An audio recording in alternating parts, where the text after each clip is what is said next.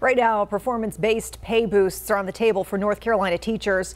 The current policy calls for raises based on years of experience and degree. WCNC Charlotte's Julia Kaufman shares more details on this proposal and how some are reacting to it. This is a proposal to overhaul how North Carolina teachers get licensed and paid. Currently, teachers see yearly salary increases as they add on more experience for their first 16 years. They also must renew their license every 5 years. But a new plan, drafted by the Professional Educator Preparation and Standards Commission, could allow teachers to level up to different types of licenses that come with higher pay based on performance and credentials. There's been tremendous pushback from teachers on it.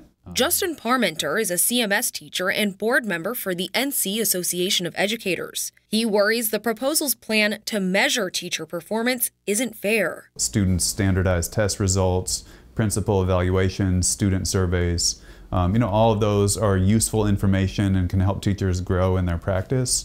But they're also subjective or have other external factors that are beyond the teacher's control. The commission is working to finalize the plan. Then the State Board of Education will consider it this fall. Spokesperson Blair Rhodes tells WCNC, quote, "The goal with reforming licensure is important and simple. It's to increase access to effective educators for all North Carolina students." She adds that the plan offers better compensation and opportunities for career advancement. But Parmenter thinks taking away yearly raises will drive even more educators out of the profession. There are no states in the country that are doing something like this.